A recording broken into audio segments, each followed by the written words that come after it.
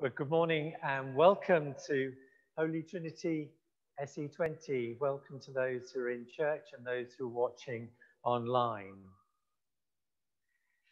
Today, we join with those remembering with thanks the life and service of Prince Philip, who died at the age of 99 on Friday. We also hold Her Majesty the Queen and the rest of the royal family in our prayers.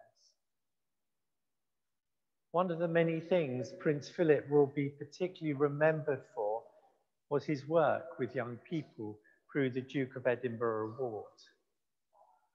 We know that he will have been deeply saddened, as we all are, at the stabbing of a 17-year-old teenager in Sydenham High Street last night. So today, we also lift the teenager's family and the community in our prayers. As we begin this service, we're going to have a minute's silence, remembering the death of Prince Philip and this 17-year-old teenager. Let's be quiet for a moment.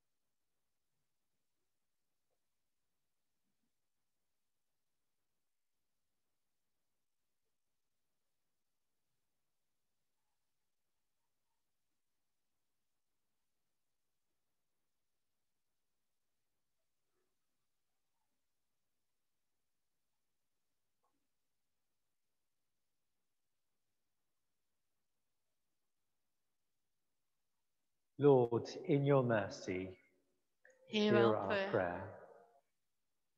We continue this act of worship as we say Psalm 16. The men will say the odd-numbered verses and the women the even-numbered verses. Keep me safe, my God, for in you I take refuge. I say to the Lord, you are my Lord. Apart from you, I have no good thing. I say of the holy people who are in the land, they are the noble ones in whom is all my delight. Those who run after other gods will suffer more and more. I will not pour out libations of blood to such gods or take up their names on my lips. Lord, you alone are my portion and my cup. You make my lot secure.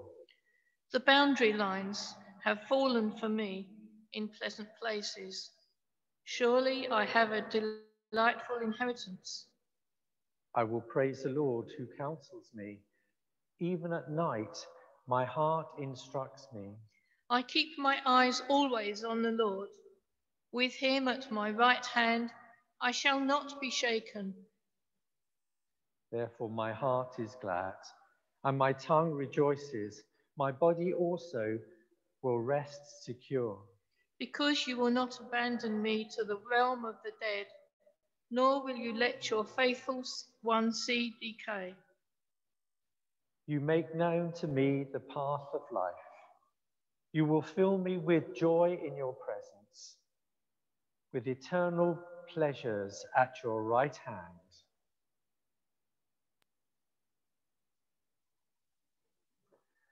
Struck by that last verse, you will make known to me the path of life. And we take up that theme as we have our first two songs, Wherever You Lead Me, sung by the children, and Guide Me, O Thy Great Redeemer. You might like to stand as we run in.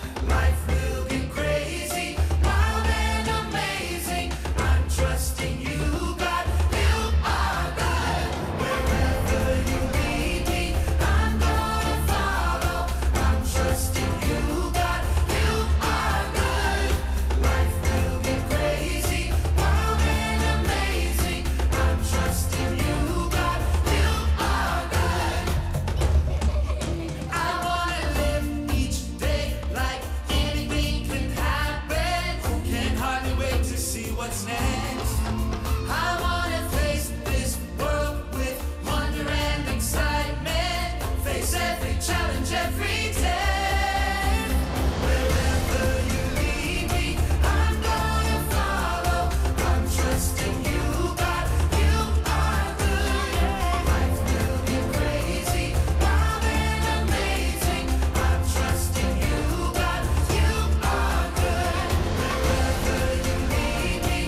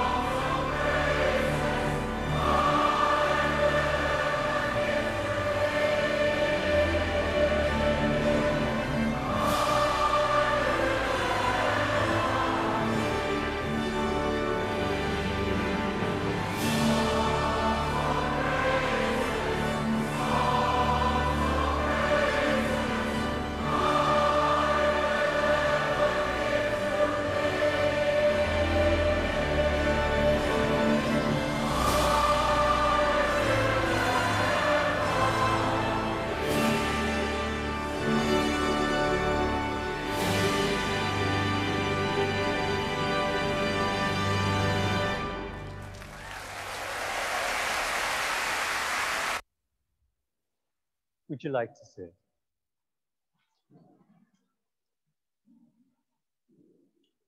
We say together the prayer of preparation.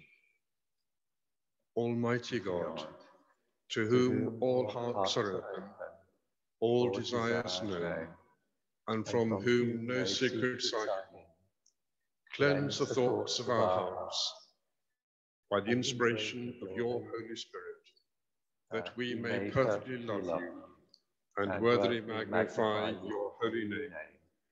Through Christ our Lord. Amen. Our Lord Jesus Christ said, the first commandment is this: Hear, O Israel, the Lord our God is the only Lord. You shall love the Lord your God with all your heart, with all your soul, with all your mind, and with all your strength. The second is this: love your neighbor as yourself. There is no other commandment greater than these. On these two commandments hang all the law and the prophets. Amen. Lord, have mercy. For God so loved the world that he gave his one and only Son, that whoever believes in him shall not perish, but have eternal life. And let us in a few moments just think of the ways in which we have offended God, in what we've done wrong, and in what we've not done when we should have done things.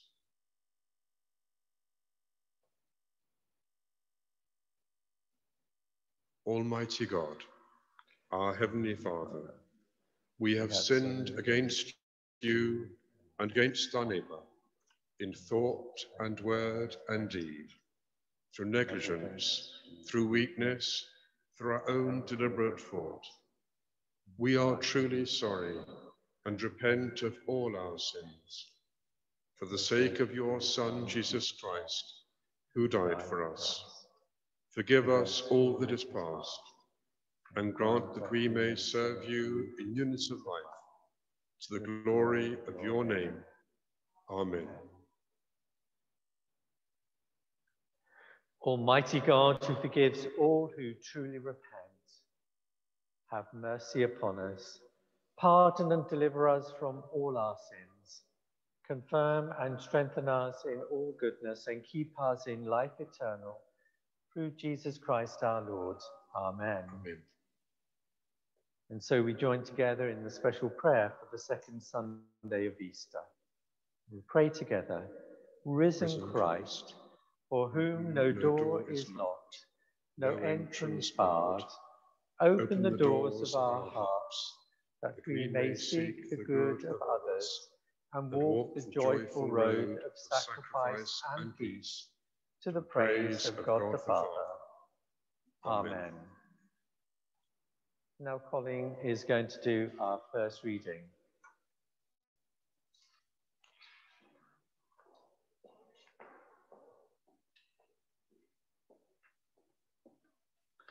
Our first reading is 1 Peter chapter 1, verses 3 to 9. Praise be to the God and Father of our Lord Jesus Christ. In his great mercy, he has given us new birth into a living hope through the resurrection of Jesus Christ from the dead, and into an inheritance that can never perish, spoil, or fade. This inheritance is kept in heaven for you, who through faith are shielded by God's power until the coming of the salvation that is ready to be revealed in the last time. In all this, you greatly rejoice, though now for a little while you may have had to suffer grief in all kinds of trials. These have come so that the proven genuineness of your faith, of greater worth than gold which perishes even though refined by fire, may result in praise, glory, and honor when Jesus Christ is revealed. Though you have not seen him, you love him. And even though you do not see him now, you believe in him and are filled with an inexpressible and glorious joy. For you are receiving the end result of your faith, the salvation of your souls. This is the word of the Lord. Thanks be to God. That's an amazing beginning to our reading. Praise be to the God and Father of our Lord Jesus Christ. In his great mercy, he has given us new birth into a living hope through the resurrection of Jesus. And we remember Jesus as our Redeemer as we hear or sing our next hymn. There is a Redeemer, Jesus, God's own Son.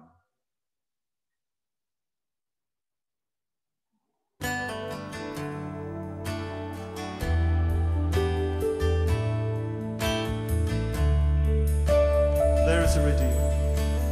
There is a Redeemer,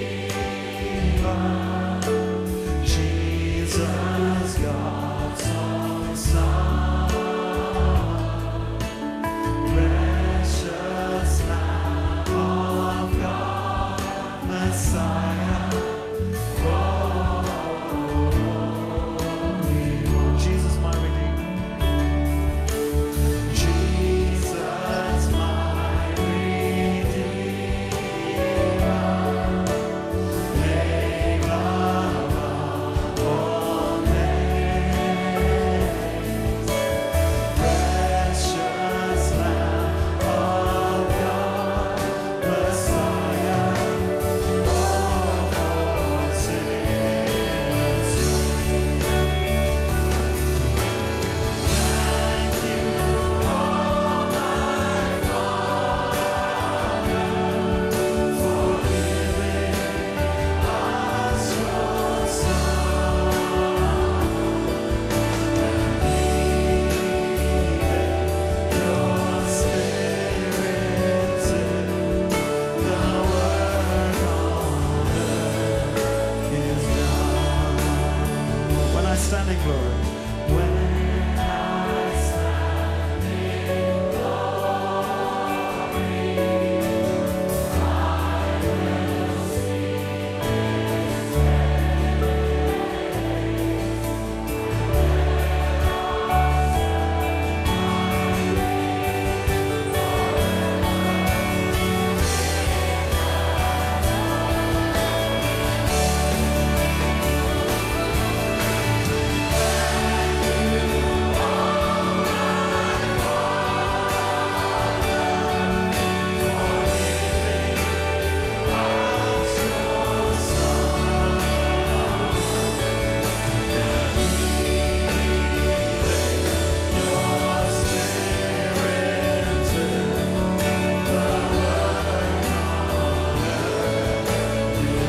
Thank you, my Father. Just our voices.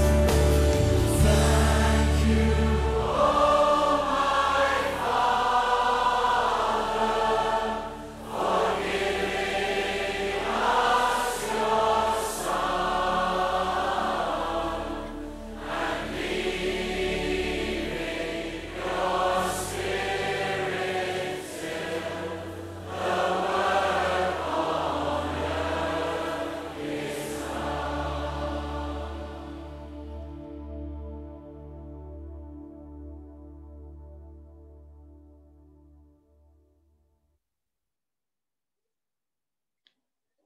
And we're going to have the gospel reading now.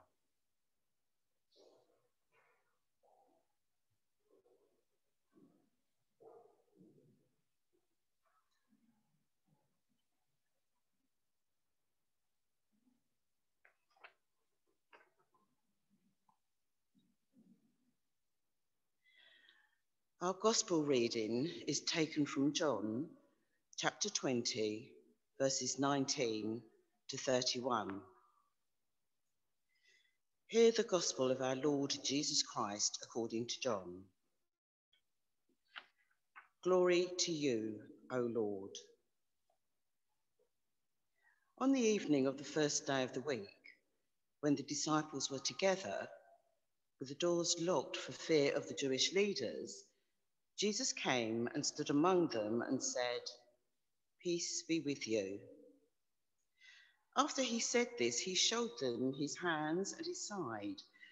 The disciples were overjoyed when they saw the Lord. Again, Jesus said, "Peace be with you. As the Father has sent me, I am sending you."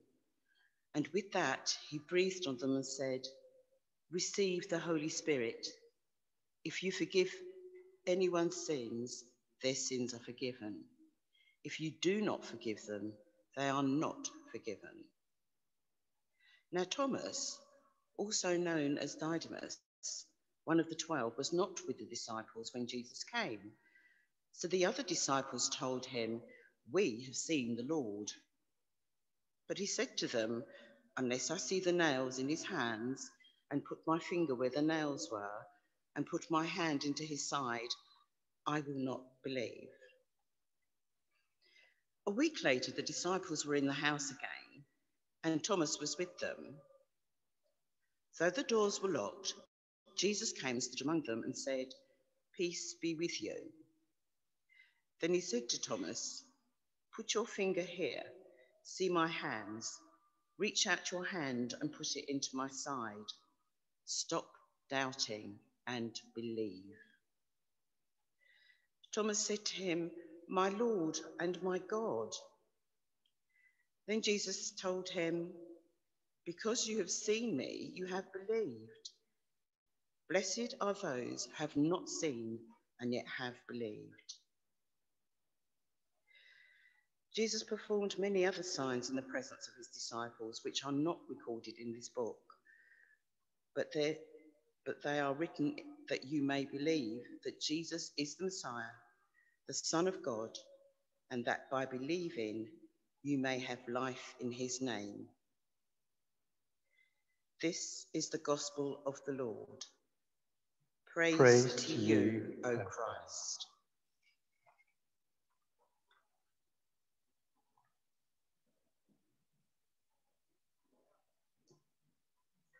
Good morning, everyone. I'm back in church. It's good to see you, not just to see you on the screen.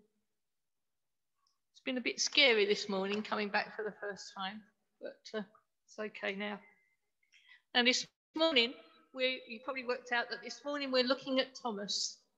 And we know that Thomas was known as doubting, so we're going to have a look at why he was known as doubting Thomas.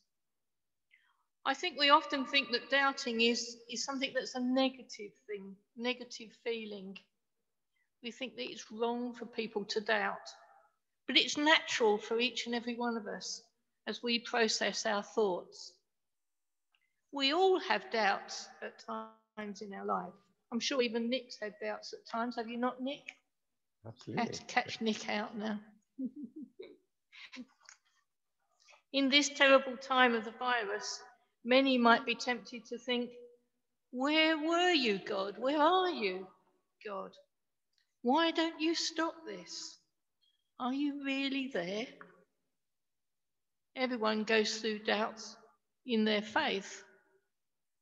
There are times for many of us when we may doubt that God hears our prayers.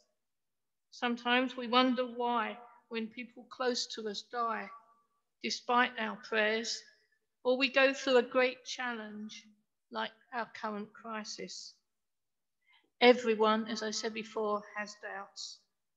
And they're actually good for us because they drive us back to the risen Lord for answers. As a result of doubt, often faith becomes stronger.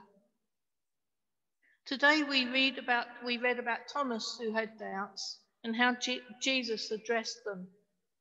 Now, when we hear the name Thomas, the first thing we think of and identify him as doubting Thomas. But we must not forget that Thomas was just as committed as the other 10 disciples, perhaps even more so in many ways. Just weeks before Easter, Jesus told the disciples that he had to go to Bethany because his friend Lazarus was very sick. Most of the disciples warned him not to go because of all the hatred towards him that was being stirred up in nearby Jerusalem. In John chapter 11, verse 16, we see that at this time it was Thomas who said, "Let us also go, that we may die with him." Thomas was willing to put his life in danger. And again, there's a response from Thomas that is very important. In John chapter 14, Jesus was telling his disciples that he had to go away to prepare a place for them. Jesus told them that they knew the way. But Thomas was perplexed. He didn't know what Jesus was talking about. But he didn't just do like many of us do when someone tells us something, just pretend that we know what they're talking about. Just like, oh yeah, of course. But Thomas was brave enough to ask the question on everyone's mind. As he said, "Lord, we don't know where you're going. So how can we know the way?" I'm quite pleased he asked that question because Jesus' answer helps us to understand today. And we've struggled to understand it without that answer. Even now, we know what happens to Jesus and we know the truth. So Jesus answered with one of my favourite verses as he said, "I am the way and the truth and the life. No one comes to the Father except through me." Thomas had not pretended to know what Jesus was talking about. On that first Easter morning, the two Marys encountered the risen Lord, as did Peter and John. Jesus had just died on the cross, and the disciples were grieving their loss and were also afraid. Most were in a room. In many ways, it seemed to me that they were in their own lockdown, as we have been in previous months. They were unable to go out and get support from their families, and they were in a mess. Then on Sunday night, 10 of the disciples met Jesus face to face. Christ at that time answered any possible doubts as he showed them his hands and his side, proving to them it really was him. But where was Thomas? We don't know the answer to that question. But just imagine his reaction when others told him, "We saw him alive." Thomas replied, "Okay, show me." Now, it's okay to say that he's a doubter at this stage, but I think it's a bit unfair. After all, the others had actually seen Jesus, and I struggle to think of anyone who would at that time reacted differently. So let's think about Thomas's example as we, like him, go through our own times of doubt. How can we defeat those doubts? When we're really down, really depressed, it's not a time to make rash decisions, like deciding to go out and buy a new car or resign from a position or a job. We need to give ourselves time to get through the low times before we act impulsively. And so it is with doubts. It's good to try not to give in to them in the midst of our depression. Try to just recognize them for what they are, doubts. And when we work through our doubts, it can mean that at the end we can have a stronger faith. Now, each person reacts differently to their doubt and grief. And Thomas was certainly having a rough time. His Lord had just been crucified. His life was in danger, and his hopes were dashed. Maybe that's why he was away. He was just grieving by himself. We don't know for sure. But fortunately, he didn't do anything rash. Eventually, he returned to his friends, his fellow disciples. Now, each of us can draw strength from others, just like the disciples drew strength from themselves. Thomas missed Jesus' visit because he had left his fellow believers. It's okay to doubt and to explore and to find the truth. Often, like Thomas, our faith can be strengthened. Now, I remember before I made a commitment, I had many doubts. In fact, I tried to prove to myself that Christianity wasn't true. I tried very hard, actually. I read many books. I asked many tricky questions, and I had lots of flustering and blustering from various church-going people. I even went to church in order to prove that it was a load of rubbish. And as a result, I believe my doubts proved to be constructive and led to my coming to faith. I can honestly say that I really did try hard to actually prove it wasn't true. I have since on many occasions doubted, especially when life was a bit tricky. After each time, though, my faith has been restored. I still manage to be a pain, asking many questions. I'm sure Nick will actually confirm that. Talking my doubts through with others. And that's what we need to do, is we need to talk it through with others. We need our rest of our family, Christian family. And also for young people, new people into it, Alpha is a good opportunity for people seeking to address their doubts. And if you're interested, I'm sure that there'll be another Alpha in the coming months. We need each other. When we feel least like going to church, that's when we need to the most. When we most want to hide out, that's when we need to force ourselves to reach out to others. If not in person, then by phone or by social media. If you separate a piece of coal from the rest of the fire, what happens? It goes out. Many of us have struggled through the lockdown as we were isolated. Many members of our church family have been badly isolated from the church family, and for them it has been even more difficult. Together we are the body of Christ, and it should be that when one hurts, the whole body hurts. When one celebrates, the whole body celebrates. After all, we're told where two or more are gathered, even when socially distanced, Jesus is there in the midst. So it would be good if we could all pick up the phone and ring someone that we haven't seen on Zoom or spoken to for a while to catch up with them. We need each other to fight off our doubts. Jesus speaks to us directly in verse 29 when he says, "Because you have seen me, you have believed. Blessed are those who have not seen and yet have believed." One of the things that actually can trigger doubt is fake news. And fake news is indeed nothing new. Perhaps today in the world of it, it may be more dangerous in an age of information, technological advancement. Fake news, for some reason, seems to be more credible often than truth. So how do we really find out the truth? We find by reading the Bible, we find by talking to others. And it's by actually speaking to others that have had that experience. I was speaking to Nick the other day about when my bees swarm. It's a really truly amazing sight and sound. And if you want to know what it's like, it's much easier to speak to someone who's actually witnessed it rather than just trying to imagine what it would be like. There is nothing that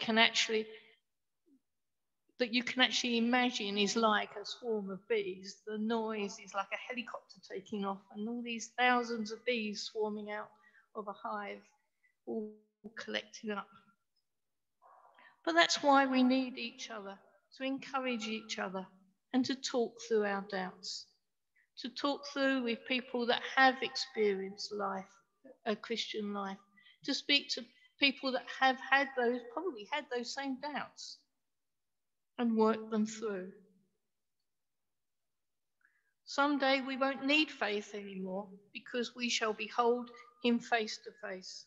But until then, we put our hope in the risen Lord. even when we don't have all the answers.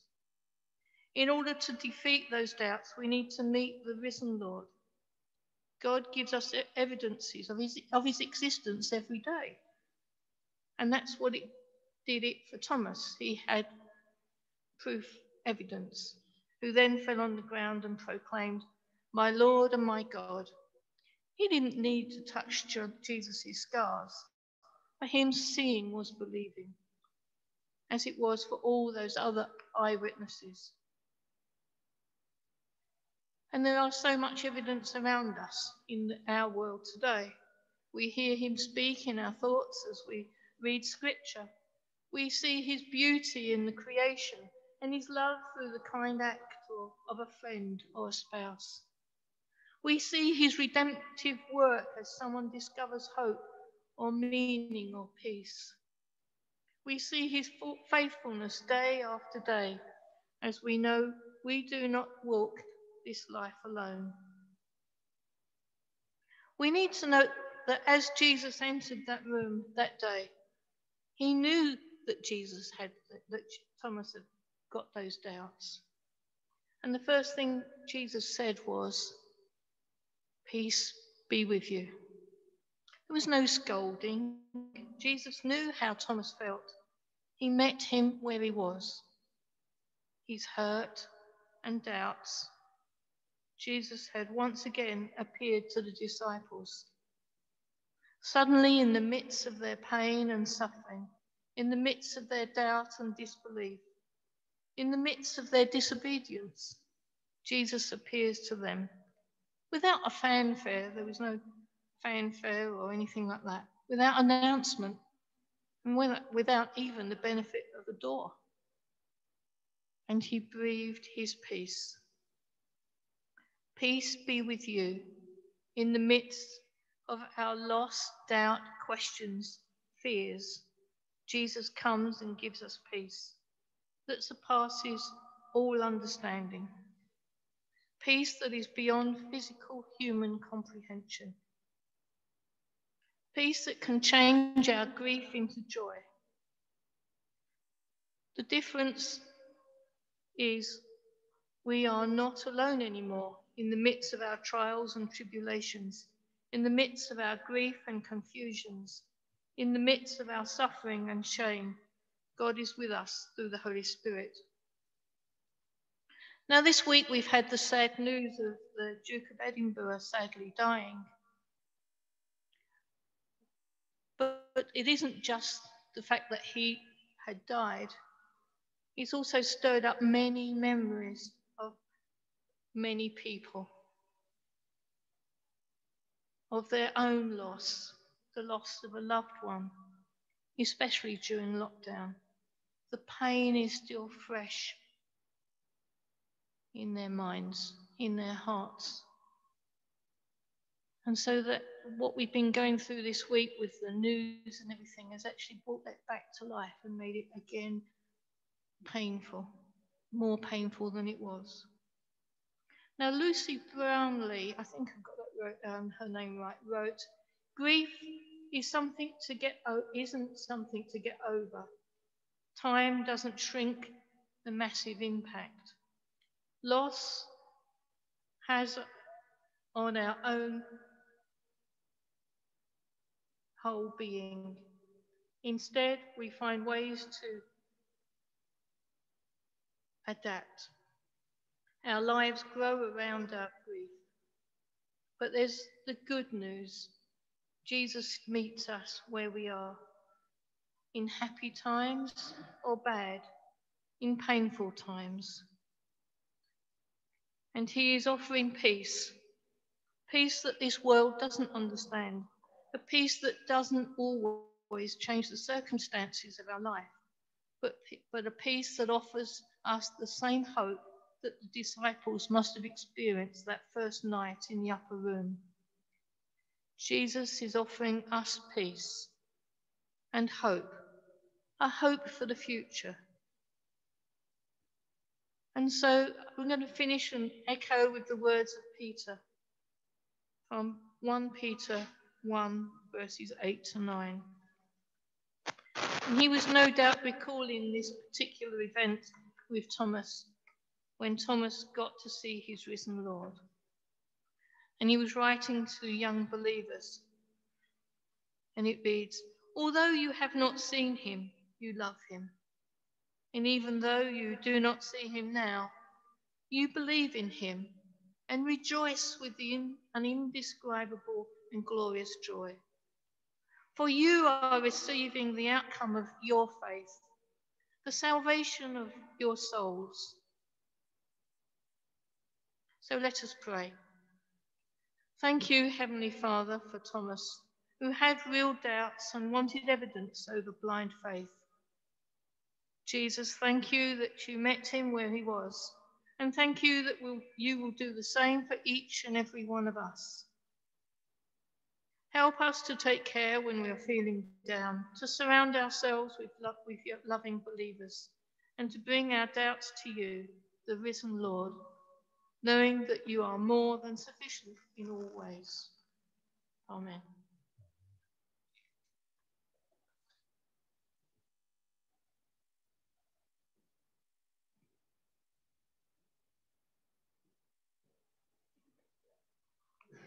Thank you, Janice. Lots of things to think about and real encouragement in that word.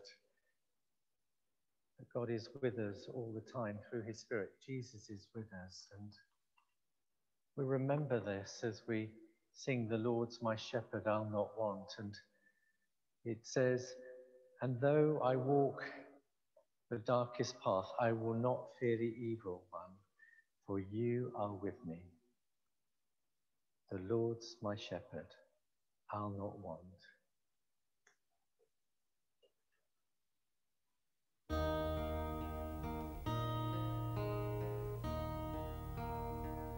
The Lord's my shepherd, I'll not want. He makes me lie in pastures green. He leads me by the still, still waters. His goodness restores my soul. And I will trust in you. And I will trust in you. For your endless mercy follows me. Your goodness will lead me home. He guides my ways in righteousness, and he anoints my head with oil, and my cup it overflows with joy. I feast on his pure delights, and I will trust in you. And I will trust in you alone. For your endless mercy follows me. Your goodness will lead me home.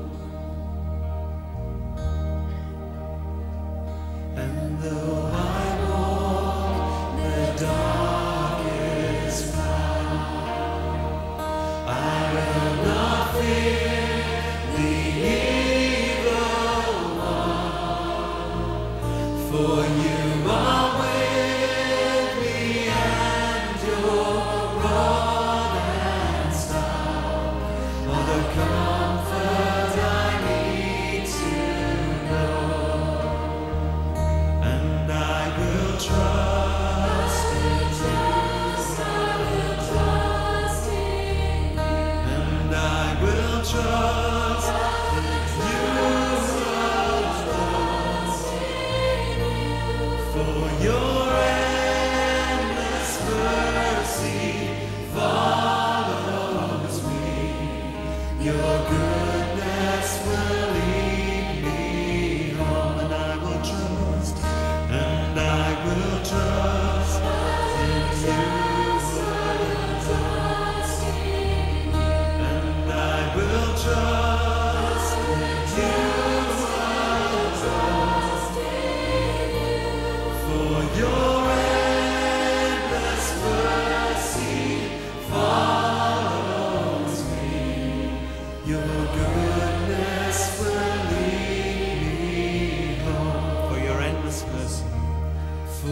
Your endless mercy follows me. Your goodness will lead me home.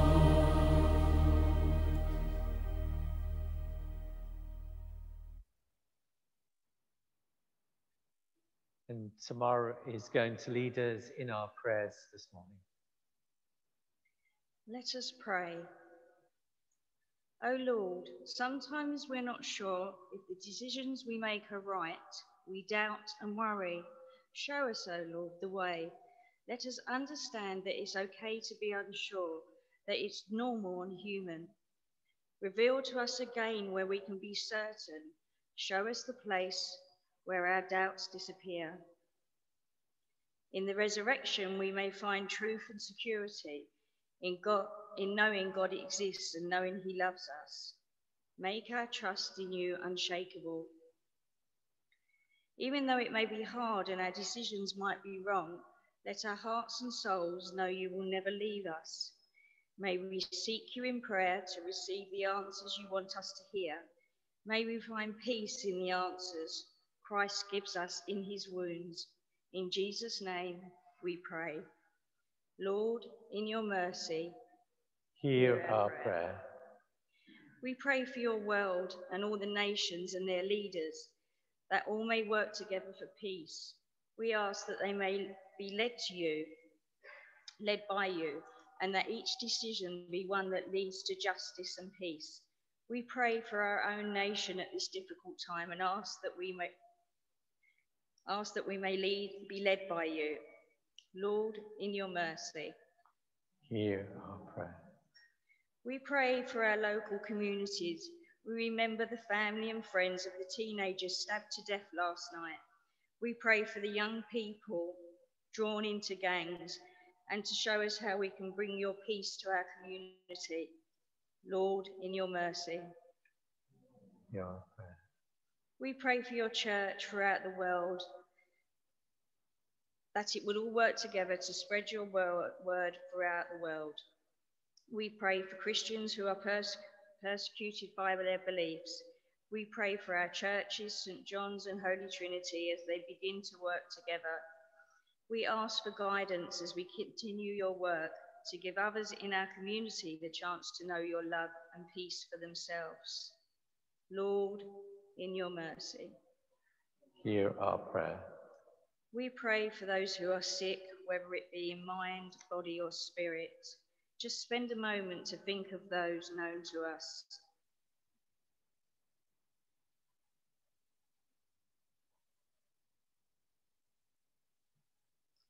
Father, we ask you to give them the hope and the courage they need today and every day. We ask you to comfort their pain, calm their fears, and surround them with your peace. Lord, in your mercy. Hear our prayer. Now we're going to pause a moment and remember the life and faithful service of the Duke of Edinburgh.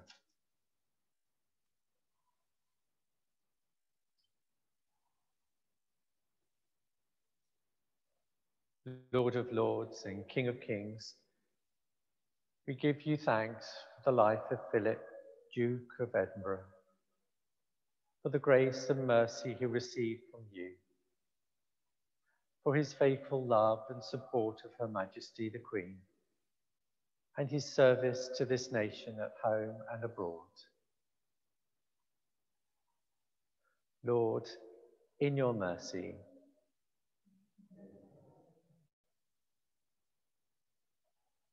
Most merciful God, whose wisdom is beyond our understanding, surround the Queen and the royal family with your love, that they may not be overwhelmed by their loss, but have confidence in your goodness and strength to meet the days to come.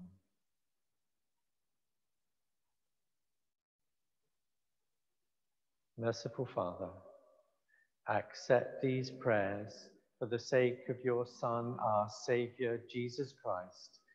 Amen. And so as our Saviour taught us, so we pray.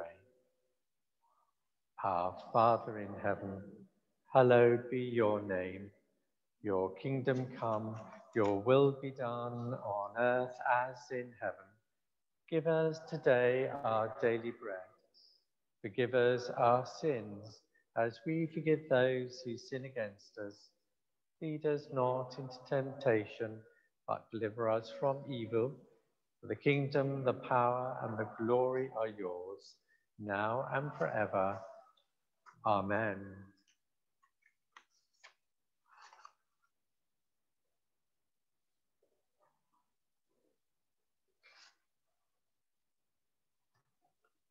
I invite you to stand if you're able to do so as we affirm our faith in the words of the Creed.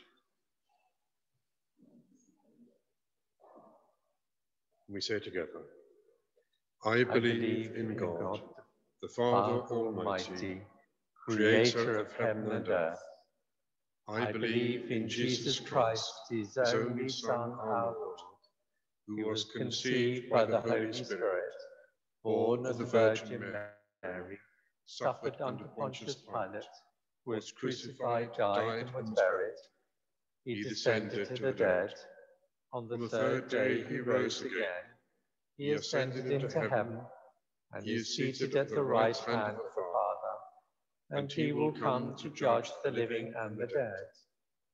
I believe in the Holy Spirit, the Holy Catholic Church, the communion of saints, the forgiveness of sins, the resurrection of the body, and the life everlasting.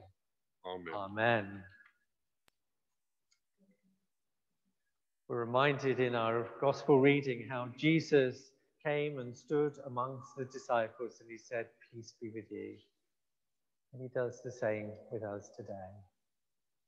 Christ is our peace.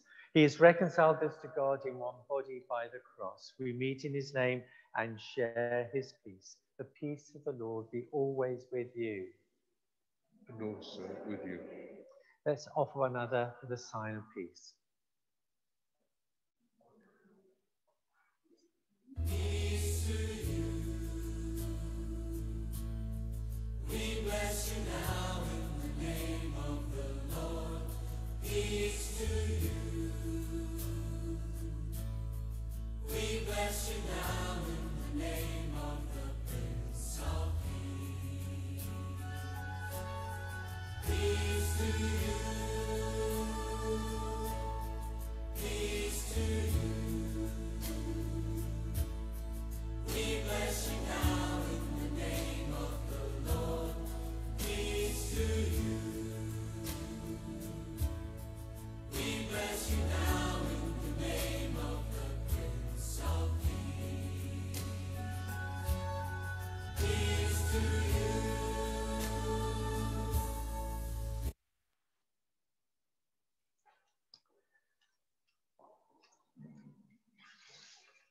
So we come to that point in our service where we have our notices.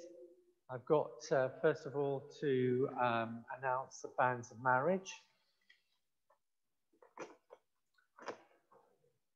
So I pronounce the banns of marriage between David James Habin and Jessica Susan Ross, both residents in this parish. Now, this is the third time of asking, and if you know any reason in law why they should not get married, you are to declare it now. Well, that's the final hurdle for them. And so let's pray for David and Jessica. Lord, we thank you for the gift of relationships, the gift of marriage, and we pray your blessing upon David and Jessica as they prepare for their wedding day. Lord, may that day be a really special time. May they have a real sense of your presence, binding them together in your love. We ask this in your holy name. Amen. Well, all of you know about the Duke of Edinburgh, how he died on Friday, and there is much to give thanks for his life. And there's the opportunity to sign books of condolences online. There are two in particular, one through the Church of England website and the other through the Royal Family website. And so you can get those links on both those websites. And I did send those links in Notes and Notices. If you're still struggling over that, let me know. I can pass those links on to you. Next Saturday at 3 o'clock will be the actual funeral of the Prince, and which the Archbishop Justin Welby is going to be taking. And so at 3 o'clock, the nation will be observing a minute's silence.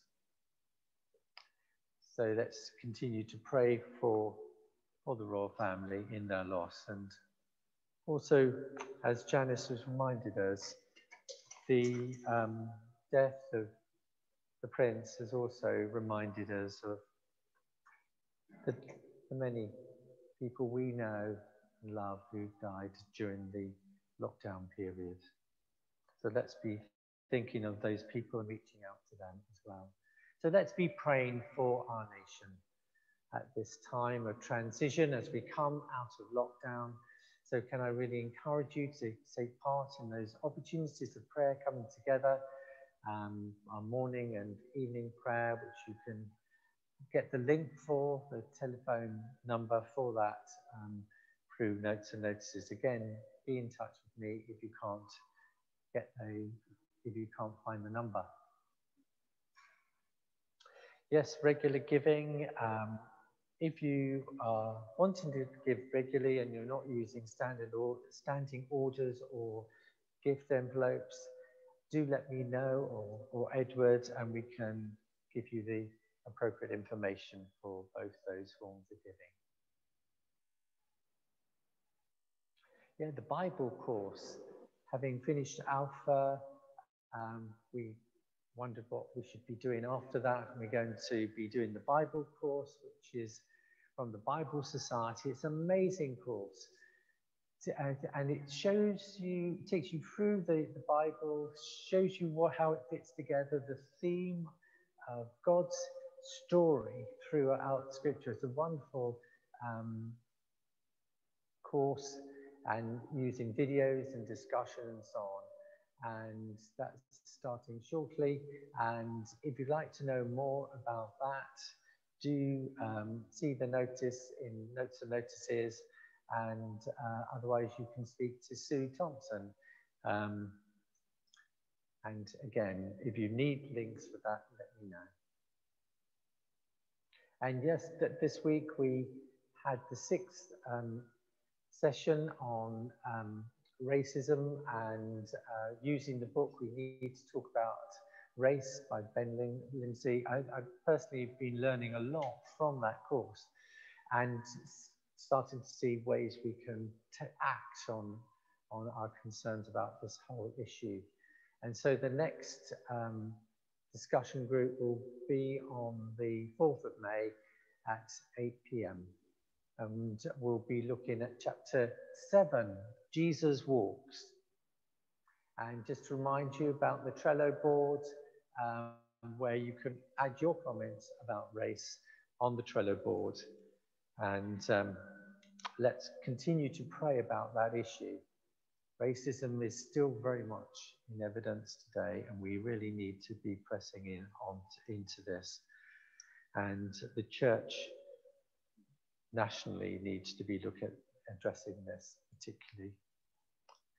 And the final image up there is the picture of our cross outside. Lots of people have been commenting on it, and so thank you again to those who did that. But let's keep that account of the resurrection alive in our lives and be sharing the amazing good news that comes with the knowledge that Jesus is alive today. And so we take up that theme as we have our final hymn. My hope is built on nothing less than Jesus' blood and righteousness.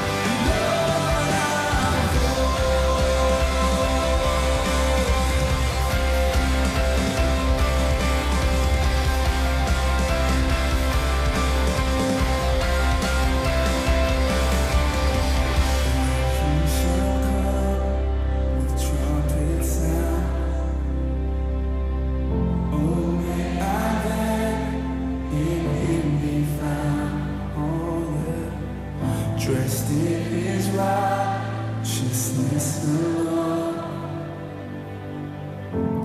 faultless stand before the throne.